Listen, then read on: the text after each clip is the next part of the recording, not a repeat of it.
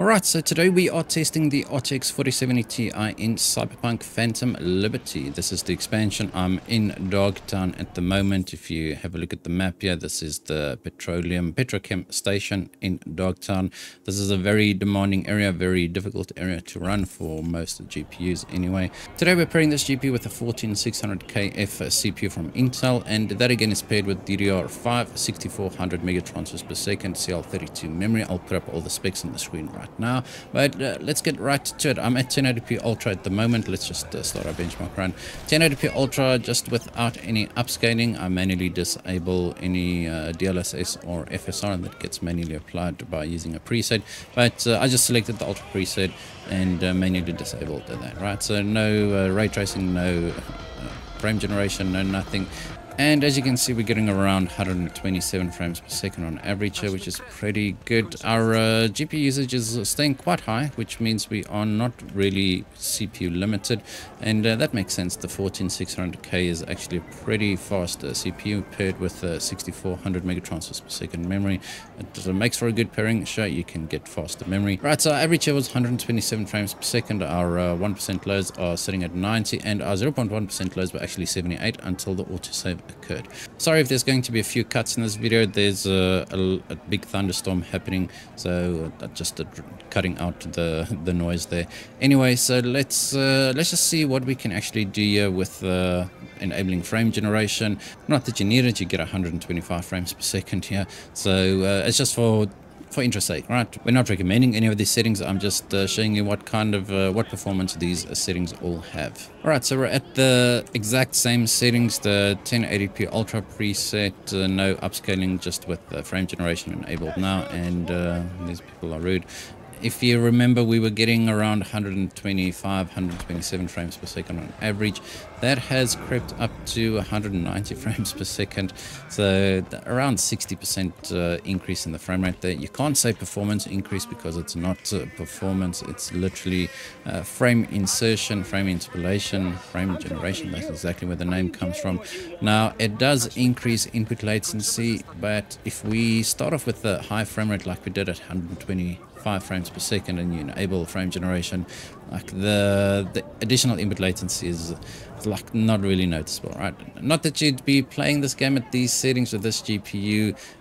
Once again, I'm just showing all the settings, all right? For those of you interested, if you've got a 240 hertz of 1440p or 1080p panel, then there you go, you can almost max that out. Alright, I think that's going to be it for 1080p. If we test on the high preset, we are actually CPU bound, so it does not really show the performance of the GPU. And if you enable upscaling in 1080p, it just looks not good at all. And you then also run the risk of becoming CPU bound if you use upscaling at 1080p. So it's not really worth it to test anything at 1080p. As I said, the ray tracing results will be in a separate video, the ray tracing benchmark. So let's move on to 1440p. Right, so just to show you, we're at 1440p on the Ultra preset, and I just disable resolution scaling. I do it a few times because sometimes it does not apply. So that's pretty much it. No frame generation, no ray tracing, no path tracing, and just 1440p on the Ultra preset. All right, and now you can see we're getting around 50% less frame rate than what we had at 1080p, getting around 80 frames per second here, where previously we had 120 frames per second. And that makes sense, obviously, and this is actually a pretty good experience. I'm not going to lie. 1440p on the Ultra preset, getting above 60 frames per second at all times. Definitely a very playable experience for those of you aiming for 60 frames per second. And if you do lock this to 60, I mean, you can see our 0.1% lows are actually sitting at 62. So I mean, you'll be guaranteed 60 frames per second pretty much all of the time. And as I said, this is a very demanding area. If you are outside of this specific area, you will actually get a higher frame rate. So definitely not terrible. I don't think you should be playing on the Ultra preset. If we move this down to the high preset, you'll see we gain quite a bit of performance, but obviously we're just here to test all the settings, right? So let's just use DLSS quality here, and then we'll use frame generation, etc., and then we'll go on to another preset. Right, so all I've done is I've just enabled DLSS super resolution on quality. None of the settings have changed, and let's just reset our numbers there. So we went from just between 80 and 85 frames per second in the specific area to just above 90 frames per second, and seeing 120 frames per second there. So DLSS definitely does help with getting a pretty nice performance bump here, and we're encroaching on that high refresh rate experience, and that's an autosave. I'm not sure how to disable autosaves. I think I tried it once. There used to be a setting to disable autosaves or to adjust the frequency, and I kind of forgot about that. So unfortunately my benchmark runs are riddled with autosaves, and I'll just reset the numbers as those happen. And now you can see our 0.1% lows are actually pretty respectable as well, still like way above 60 frames per second. And our average is sitting at 103 frames per second, so a very decent showing here actually. Now I'm going to enable frame generation on top of DLSS quality, and let's see what that does. Alright, so I just enabled frame generation, and that immediately boosted our frame rates by around 40 to 50% depending on which area we are in. At the start there we were getting around 100 frames per second, and with frame generation got around 140 frames per second, so a very decent increase in the frame rate there. And if you do enable frame generation at such a high frame rate, as I said earlier, like you don't really notice the input latency, or it becomes negligible. Right? It's not that distracting as if you were getting 60 frames per second and then you enable frame generation. So that's why I typically always enable DLSS quality or balanced, just to boost or bump up the base frame rate before I enable frame generation, and then you do get a very decent experience. I know people will ask me, but what about frame generation and native? We'll test it, but the input latency unfortunately will be slightly higher. Alright, so let's do that right now. Alright, so here we are, and this is without any upscaling, just with a frame generation enabled. And the input latency, like our base frame rate or our frame rate didn't drop that much, but the input latency does feel kind of floaty, if that's the correct word. Like it's not terrible, but you do notice it. And I was actually expecting DLSS to make a bit of a bigger difference here, especially considering we saw a nice boost in performance without frame generation by just enabling DLSS quality. But frame generation seems to do okay here with the native resolution without any upscaling. But I would still highly recommend you enable DLSS when you want to enable frame generation. Obviously not necessarily recommended at 1080p, because upscaling at 1080p does have its drawbacks, but as soon as you go to 1440p and 4K, don't just enable frame generation at native resolution, just use some upscaling. It looks plenty good at 1440p and 4K still, so it's definitely worth it in my opinion. I know there's a lot of discourse around frame generation, but I like it. I use it in many games, as possible, if I can get a high enough base frame rate. If you don't like it, luckily it's an option that you can just disable. Alright, so let's move on to the 1440p high preset. Right, we're now at 1440p on the high preset, and if you remember, we got around just above 70 frames per second on the ultra preset, and now we're getting around 90 frames per second. So this is pretty similar to enabling DLSS quality on ultra. The frame rate, because we gained around 20 frames per second by enabling DLSS quality, and now we gained 20 to 30 frames per second by enabling just the high preset. And I do think that optimized settings is definitely worth it, especially if you don't have a 4090. Even if you do have a 4090, you can definitely squeeze a high frame rate out of that GPU as well, if you just use optimized settings, or not just switch everything to ultra and let it go. I mean, high looks plenty good enough. If you're going to Pixel Peep, you'll notice a difference between high and ultra, but playing the game, probably not that big a difference. Alright, so we had an average of 98 frames per second. Our 1% lows are sitting at 77, and our 0.1% lows are sitting at 70 before the autosave. Alright, let me just see if I can actually disable the autosave. Alright, unfortunately I could not find a way to disable the autosave, but I've enabled DLSS. So we're just at the 1440p high preset and the DLSS set to quality here.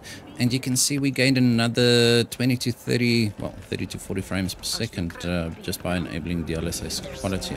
DLSS quality still looks plenty good, especially at 1440p. Not a big difference actually, and there's some advantages. Some of the anti-aliasing does look slightly better using DLSS. Obviously it'll look better if you just use DLAA as opposed to the native anti-aliasing, and also as opposed to using upscaling, but the DLSS does a pretty good job. Right, this is actually a very good experience if you've got a 144 Hz monitor. I do game daily on a 165 Hz 1440p panel, so I pretty much use settings similar to this, and then I just enable frame generation and to try and max out that 165 Hz panel. Right, but here we are. Our average was sitting at 140 frames per second, 1% lows at 103, and our 0.1% lows at a 92. This is actually a very good experience. So let's see what happens if we enable frame generation. Right, so we enabled frame generation and we gained another 30 to 40 frames per second. So we basically doubled our frame rate. We went from like 90 frames per second to 180 frames per second.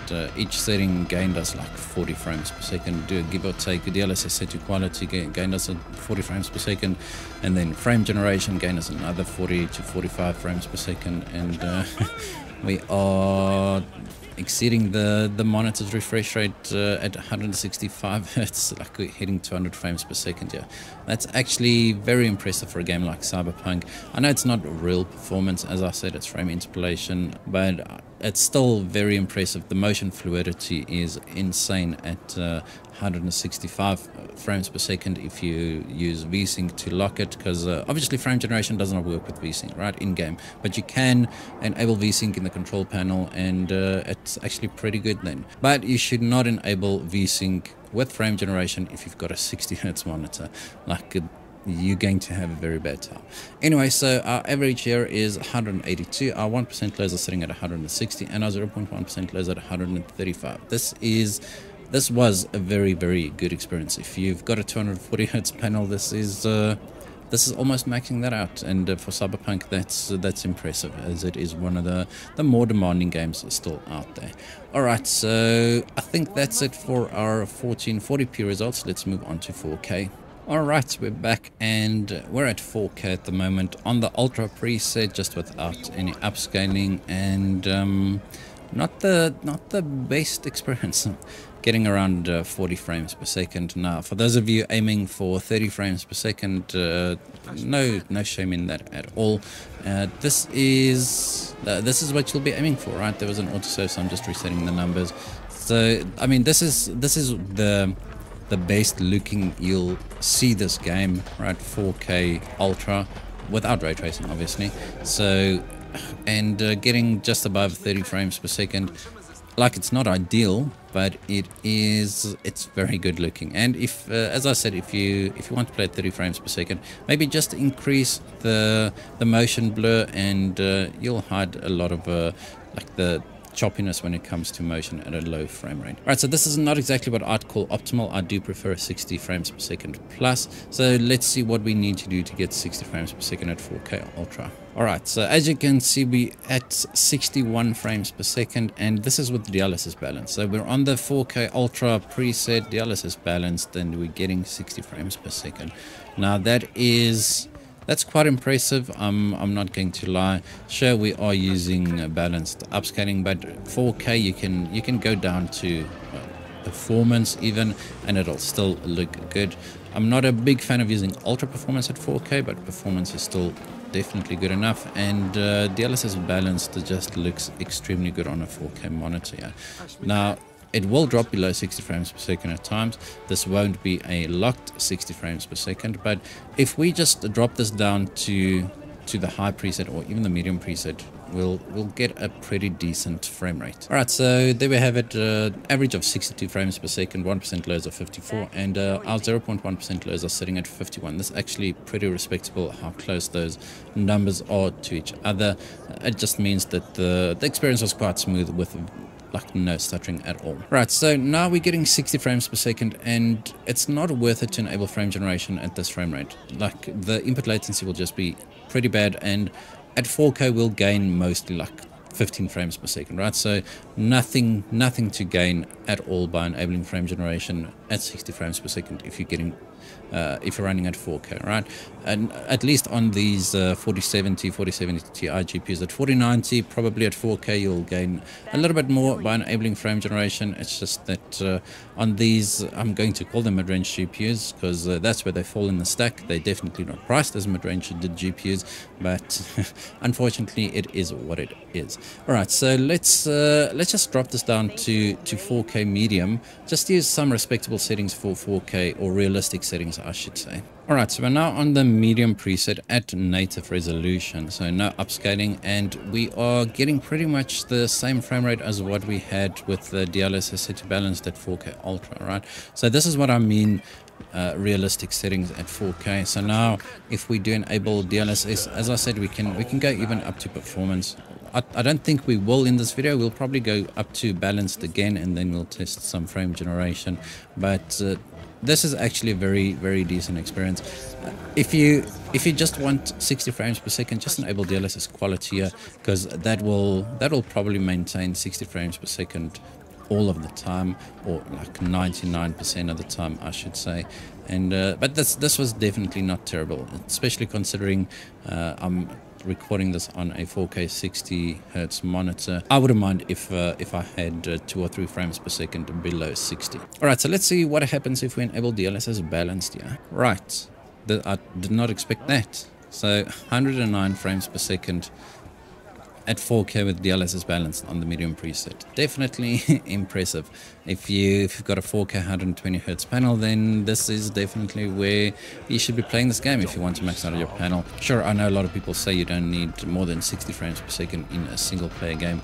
There's a lot of things we don't need, and there was an autosave. There's a lot of things we don't need, but we still want and have. And there was actually not an autosave there, and that was a pretty big stutter. Not entirely sure what's causing that. Yesterday I actually recorded this whole video, and there was a lot of stuttering when using DLSS array reconstruction. Hopefully in my next video when I record, that's resolved. I didn't change anything, but from my testing so far it seems to be resolved. But Murphy's Law, the moment I start recording there will be some stuttering like we had 2 pretty big stutters. Not entirely sure what that is about, but I mean, we've got a pretty decent average of 110 frames per second, and our 1% lows are sitting at 82. Just our 0.1% lows are very low due to those stutters, but this is actually a very good experience for 4K, right? 4K upscaled. All right, so let's enable frame generation. Let's see if we can actually get to close to 144 frames per second. I doubt it. So we gained around 15 frames per second, right? So and that's what I mean by enabling frame generation at 4K. Like, the GPU is just running out of horsepower, out of resources to actually be able to properly insert frames or do frame generation if it's so heavily utilized. That's my feeling. I don't think we're running out of VRAM here, because VRAM is sitting at 8.2 gigabytes. Frame generation does use slightly more VRAM, and I've seen on 8GB GPUs like the 4060, sometimes it doesn't help at all because we're running out of VRAM, but over here we've still got plenty of VRAM to spare, and frame generation is not really doing much. But as I said, it's just because 4K is so intensive anyway, and I think the GPU just falls a little bit short. Alright, so that's it for our raster tests. As I said, the ray tracing tests will follow soon after this video. Hope you guys enjoyed this video. If you did, hit that like button, hit that subscribe button, and as always, we hope to see you in the next one.